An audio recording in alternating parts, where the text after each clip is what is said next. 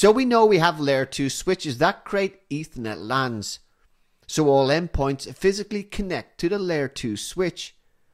And if you're on a single LAN with one large VLAN, you are ready with this setup as switches work out of the box, making decisions based on MAC addresses.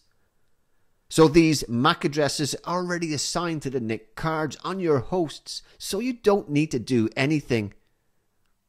You could configure switches to say that this MAC address is available on this port, but it's better to have the switch dynamically learn this when two hosts connected start to communicate and send traffic. So if you want the switch to learn a MAC address, you would simply send a ping and it will do the MAC learning dynamically for you.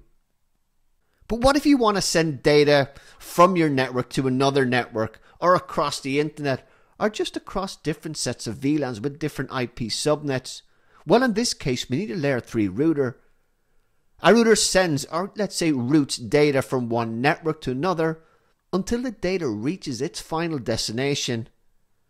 So the big note here is that although switches look at MAC addresses to decide where to forward a frame, the routers use IP addresses to determine what network to send the data to.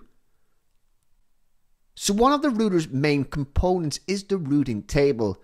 The router has a routing table that lists all the networks, i.e. destinations, that it knows how to reach. The router also has a gateway of last resort, which it can be used if it doesn't know how to route a destination to in its routing table.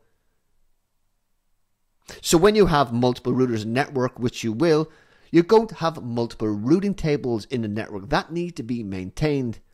So these routing tables can be populated in two ways. Well, firstly, you can add some static routes, or you can have this done dynamically for you.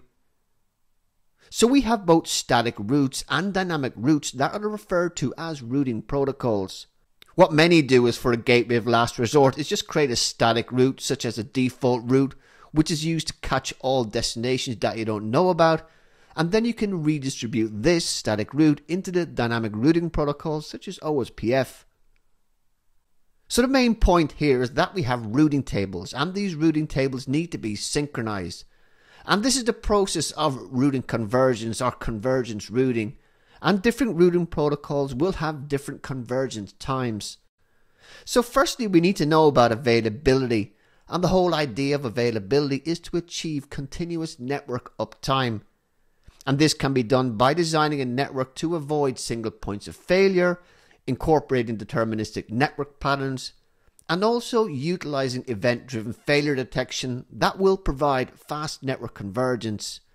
And BFD is an example of event-driven failure detection. So network convergence is a time required to redirect traffic around the failure that has caused a loss of connectivity. So every application will have different latency requirements for convergence. For example, let us look at OSPF network using its default settings. So in these cases, it may take 5 or more seconds to converge around a link failure. Now this length of time may be acceptable for users reading internet website articles, as many of this is cached anyway by their browsers, but it really is entirely unacceptable for IP users using voice calls, and voice is very susceptible to latency and jitter. So we have several factors that influence network convergence speed, and we're going to define these as T1 to T4 below. Remember that the higher number of network prefixes and routers in your network will slower the network convergence times. So you want to use summarization at the border edges whenever you can, and if you're using OSPF as IGP, this will be an ABR or an ASBR depending on where the summarization is performed. But anyway, back to the topic. So the primary factors that influence network convergence are as follows. T1, time to detect the failure event. Then we have T2, which is time to propagate the event to its neighbors. And all neighbors need to have their routing tables synced. Then we have T3, which is a time to process the event and then calculate the new best path. Finally, we have T4, which is a time to update the routing table and program the forwarding tables. So before we wrap up, let's have a quick look at continuous forwarding. So we have routers that can be designed ground up for high availability. So these routers will include hardware redundancies such as dual power supplies and root processors. So a root processor is also called a supervisor, and consider this to be the brain responsible for learning the network topology and building these routing tables. An RP failure can trigger routing protocol adjacencies to reset, and depending on routing protocol version timers, this can result in packet loss and then network instability.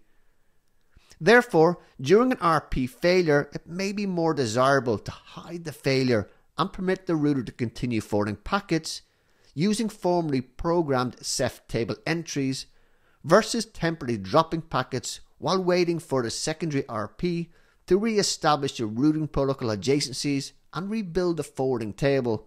So we have two main high availability features here that allow the network to route through a failure during an RP switchover.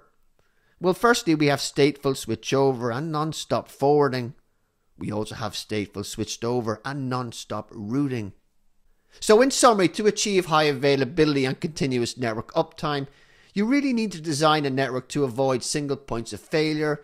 You also need to incorporate deterministic network patterns and use event-driven failure detections to provide fast network convergence. You want to prevent packet loss by routing through a failure or proactively routing around a failure. And these features can accelerate network routing convergence. So we can have, for example, event-driven failure detection, such as carrier delay with BFD, that can be used in place of routing protocol keep alive timers to accelerate failure detection from tens of seconds to even milliseconds. So the link state routing convergence times can be optimized from 1 to 5 seconds to under 1 second through aggressive LSP or LSA propagation and SPF process tuning with OSPF when using as the IGP. On the other hand, if you're using BGP convergence can be improved through fast peering deactivation, next hop tracking, accelerated advertisement updates, and even tuning the underlying TCP protocol for faster update exchanges. A pre-computed backup path provides fast reroute forwarding options for packets while waiting for the routing protocols to converge around a failure. Finally, we have loop-free avoidance with BGP pick that provides fast reroute capabilities by calculating a backup route before the failure occurs. So when a failure is detected, traffic is quickly redirected to the repair path within tens of milliseconds.